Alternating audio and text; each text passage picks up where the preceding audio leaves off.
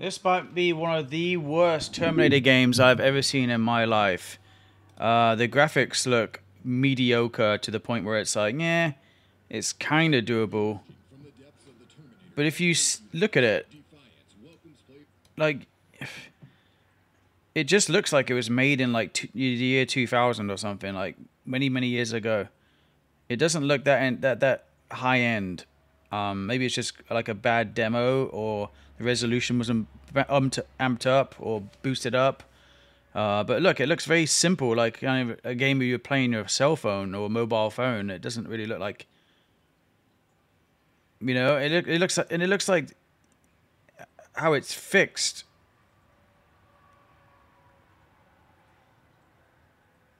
I'm not impressed with this game, but just like looking at it, I'm just like, nah, I don't really want to play it. I just, you know, it's just not for me. Compared to the other Terminator games where you can be in the first person and you can take on Terminators individually, or you can take on Terminators as a group, or big mech robots.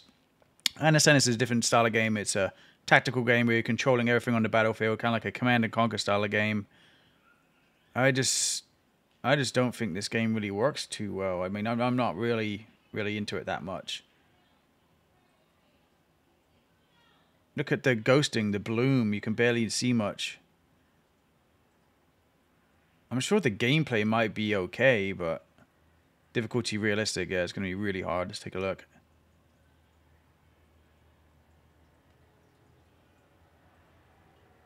Yeah, again, destroyed pretty good, huh?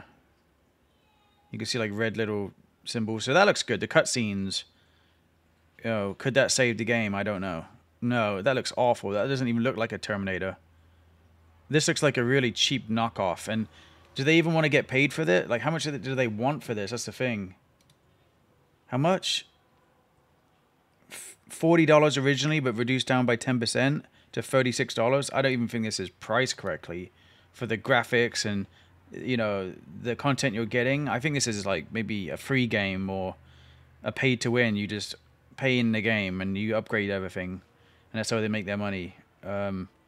Or possibly maybe like 10, 20 bucks tops. I wouldn't pay nowhere near 35, 40.